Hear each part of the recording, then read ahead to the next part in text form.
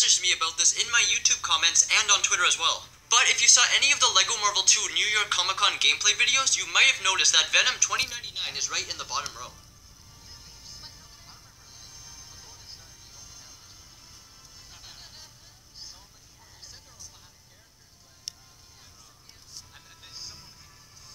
So if you look closely, you can see that this character is actually going to have 2 more forms. And before I continue, because I'm sure someone in the comments is going to ask, how do you know there are 2 costumes and not 1? Well, what I did was I counted the time between Shocker's character tokens and Venom's character tokens. It's a bit hard to explain, but hopefully you get what I'm trying to say. I just counted the seconds between both characters, and then you can see that Venom has more than 1 costume.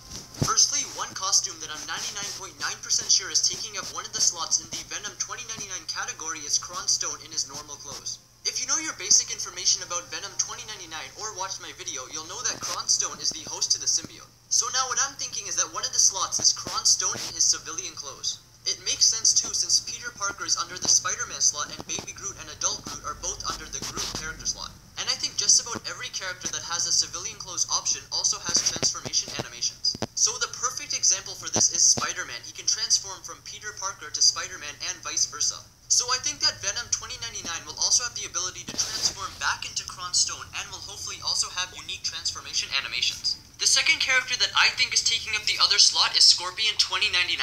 Because while I was doing my research on Venom 2099, I found out that Kron Stone also transformed into Scorpion 2099 some point in the comics. So maybe his third transformation is Scorpion 2099. I mean, it's possible. I was thinking that it could be like Iron Man's armor wheel in LEGO Marvel Avengers, like where when you hold down triangle on PS4 or Y on Xbox, a character wheel appears, and then maybe you get to choose which armor, or in this case, which version of Kron you want to be, Venom or Scorpion. And maybe he'll even have a unique transformation animation for Scorpion 2099, but we'll just have to wait and see. Fellas, Scorpion 2099 is sick. Like, one of his hands are mutated into a massive pincer, and he can also walk on walls. Just imagine this guy as a LEGO minifigure. That would be so cool. Nonetheless, another possibility is a big version of Venom 2099. This would be pretty cool as well, but if I had to choose one, I'd easily go with Scorpion 2099.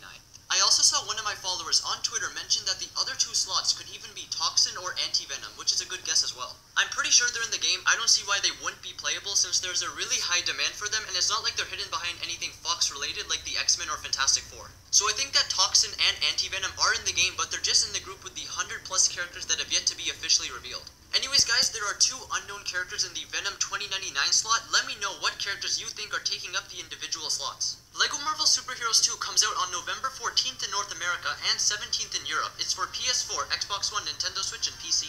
Let me know which console